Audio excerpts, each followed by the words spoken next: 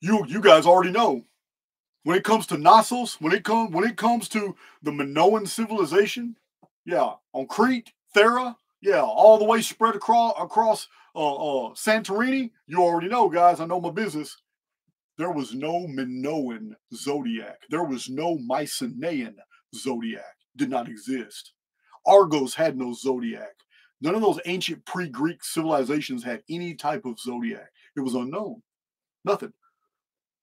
In fact, according to scholars, there are no ancient Greek depictions of anything related to the zodiac until about 100 BC.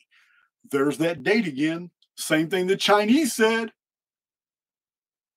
Same thing the Romans. Remember, Dendera in Egypt, zodiac first appears, same date. Now, I'm going to need you guys to really process this. I'm even going to say it twice. I'm going to say it twice. Because the first time I say this, you're not going to process this. Most of you are not going to understand the depth and gravity of this statement. But I'm telling you right now, in the whole of all Greek mythology, hundreds of anecdotes, hundreds of stories about all the heroes, Hercules, God, Zeus, the Olympians, all of them. In the whole of Greek mythology, there isn't a single story that features the zodiac. None of them. It's not mentioned anywhere.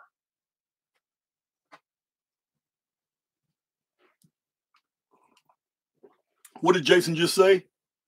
Jason just told you that in the whole of Greek mythology, there are no stories that depict the zodiac. None.